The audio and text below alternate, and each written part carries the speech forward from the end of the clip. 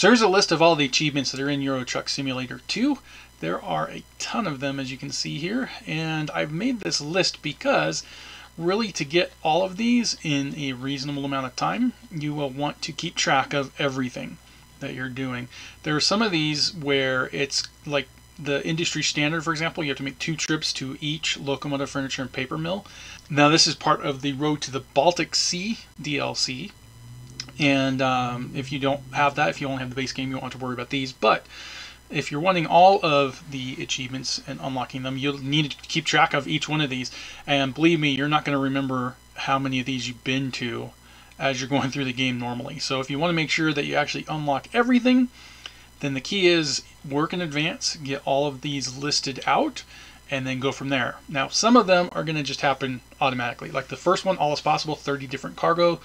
That's going to be your 30th trip. You'll have it. Some of these are just going to take a long time to do, like having the 10 female and 10 male employees at max level. That's just going to take a while for you to build up your employees and have them update their skills. Now, it's easier if you're skipping time, if you're just quick traveling between garages and things like that. But what I'm going to try to do is actually play the game as much as possible without doing quick travel. I will have to do quick travel at least once because there is an achievement. This one here, quick travel to return to your headquarters. So I'm going to have to do that at least once, but I'm going to try and do with as little bit of cheesing the game as possible. All right, so the first thing we get to do is create our new profile, and we start. First of all, I am a dude. Let's make me a dude in here, and I'll pick this guy because he's kind of similar to me. Needs to have a little bit less hair though on there. So next up we get to choose our first truck that we're going to start with, and then I always pick Volvo to start with. It's a good workhorse for a truck. It won't matter in the end because we can buy whichever trucks we want, and we're going to need to buy at least one from each brand for an achievement because we have to drive it for nearly 1,000 kilometers. And then for the company logo, let's go with the Fire. Company name time. Well, we're Fire, so let's just say in Fuego. And we'll go ahead and create this. We'll use the keyboard, simple automatic, finish the wizard. And I'll need to do some adjustments as soon as I am able to get to that main menu. But first, we get to pick our headquarters. And just as a quick, easy achievement that you want to get, pick Luxembourg. There's an achievement for getting all of the cities within a country owned by you. So if you get Luxembourg, you get that one for free at the very beginning. Go ahead and confirm this for now. Do you want to walk through the tutorial? I do not, so I'm going to hit no on that.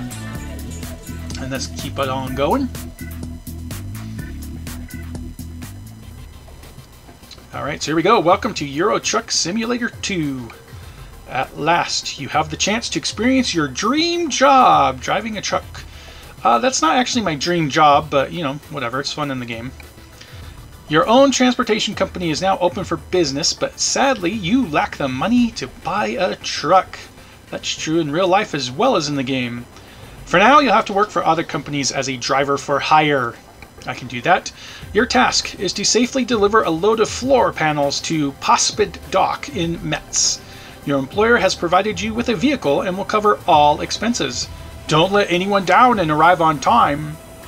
Wait, don't let anyone... So if you arrive on time, you will let someone down?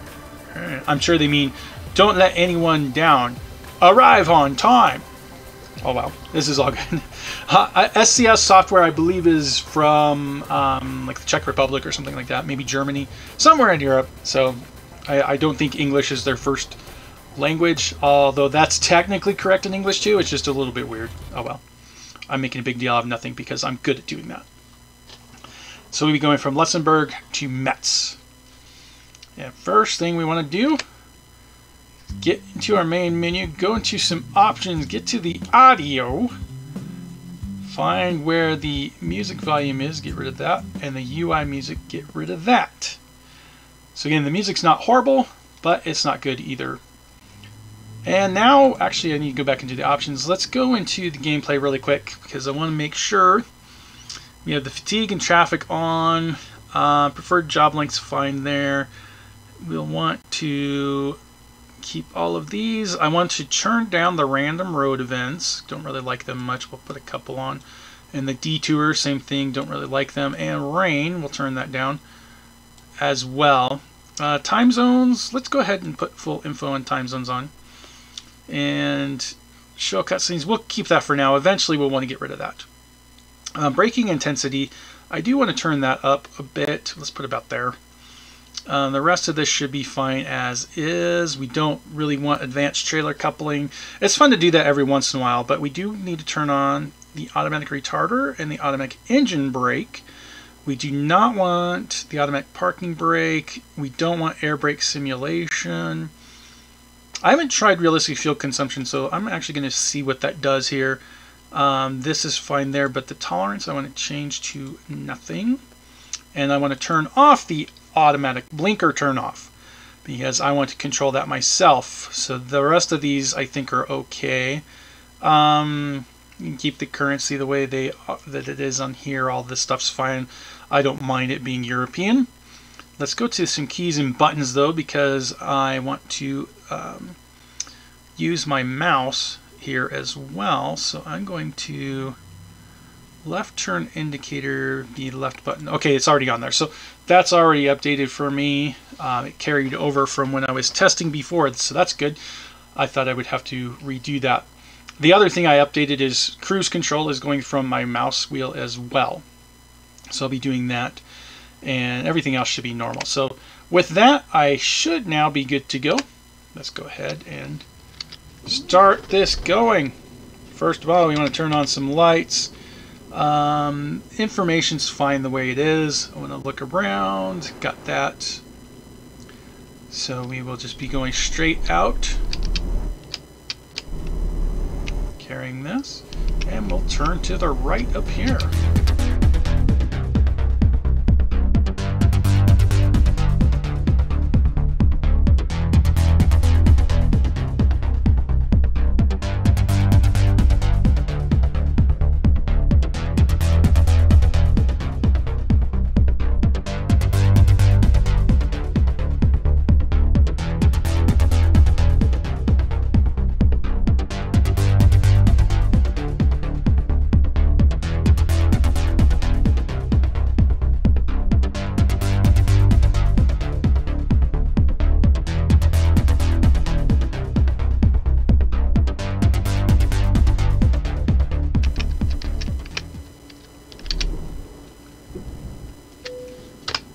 Again, we want the most difficult parking that we can do.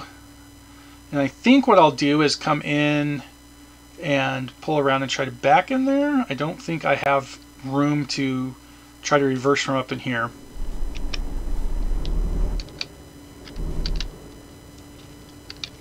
But this is why this one's going to be more difficult, is because that's way back there. I think I've got some turning radius around in here.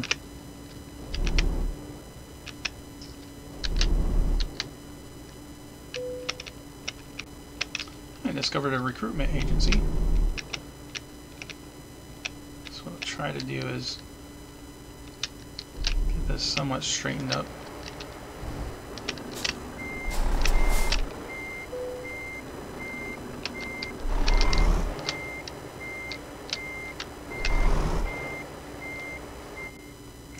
Check that. Okay.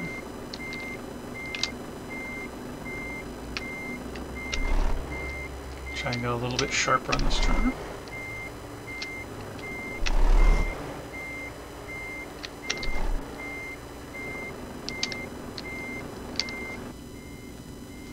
I did just miss that truck. I think I might have grazed it, but I didn't get hit with any warnings or anything. Any fines for accidents.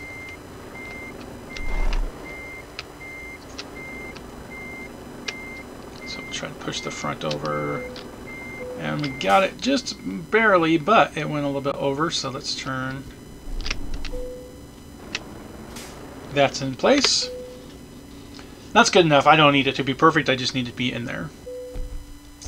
And as you can see, we've got some achievement progress going for careerist and experience beats all. And we're almost up to level 1 already. So we'll go ahead and continue from here. We should be able to see our dilapidated old garage. This is what we've got. This is your headquarters. It's a pretty basic garage for sure. It may not be much, but it's a start. Unfortunately, you haven't got anything to park there yet, so there are no trucks in sight. Once you've earned enough money and bought a truck, you will be able to move in the world freely and run your own business from here. Good luck! Alright, so that's the first trip. We've got 3,362 euros in the can, and that'll do it for today. I hope everybody's having a wonderful day, and peace out.